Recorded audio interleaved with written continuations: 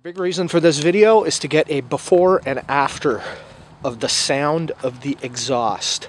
I've purchased a Vance and Hines short shots set for this bike, and I want to make a before and after comparison. So we'll start this up.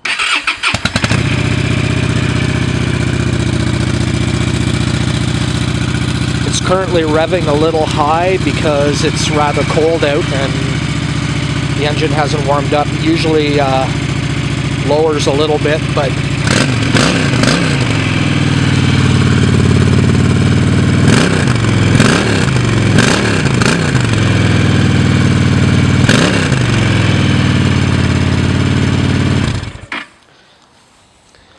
so now you get a bit of an idea of what it sounds like with the stock exhaust.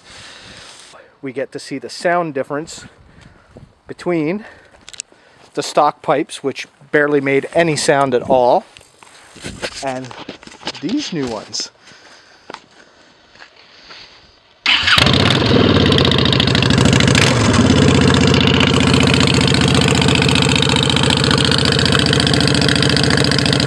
Complete music to my ears.